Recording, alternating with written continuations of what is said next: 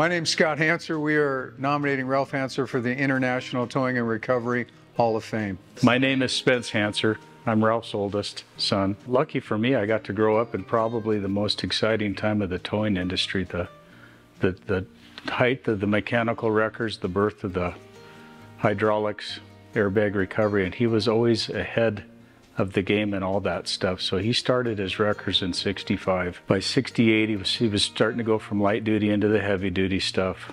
But Dad's mind has always been looking into the future. How does he help people? How does he do better the community that he's in and around?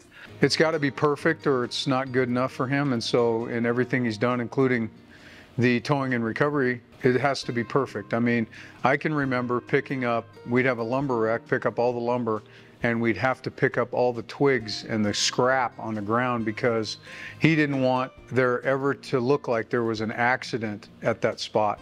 And so everything in towing that we've ever done has been to that level, including the rigging and taking care of people, taking care of loads so that we save a whole load of whatever because somebody owns that load and it's our responsibility to pick it up and to get it to destination without anybody knowing it was even on the ground. So that's the level of intensity and that's the level of perfection that Ralph Hanser has instilled in us and that has done in the wrecker industry for 60 years.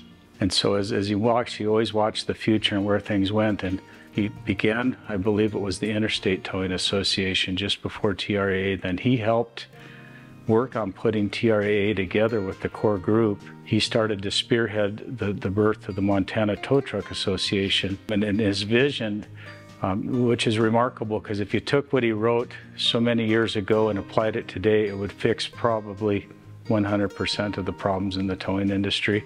And to have that kind of vision from a small area like this is pretty incredible. He's always got the nicest equipment, the best equipment to go get somebody's car. So, for example, if you buy a brand new car and it breaks down, we're not going to bring an old rust bucket Mater type truck to you. We're going to bring a state-of-the-art vehicle to pick up your vehicle and safely take it to where it needs to go. That's Ralph Hanser, state-of-the-art equipment. With the birth and the growth of Billings, he did the first extrication work. As we grew the company, we got into environmental, to salvage, to take care of that. And so there's always been a side to keep the environment clean for the future, to always look ahead and then help whoever we can. So, I mean, we're still in a business of helping people. In one of probably the roughest times, because no one gets in their car and decides, or gets in their truck and decides, today I'm going to wreck. You know, Hanser's is always doing things for the community, always, and that's all Ralph. From parades to, you take a load that somebody's said we don't want it anymore, we give it away. Hanser's is huge in the community, and that's all Ralph Hanser that started all that. And again, in the community, he does a lot of giving, and it's some of that, you know, he's not going to want that.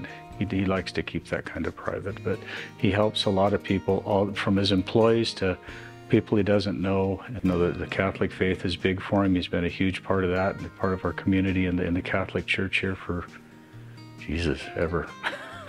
More working behind the scenes. He's not one of those guys that wants to jump out in front and say, see what I did. He doesn't do that. He's a very behind-the-scenes guy. He will help people do things. Taking credit for it's not usually a big thing for him.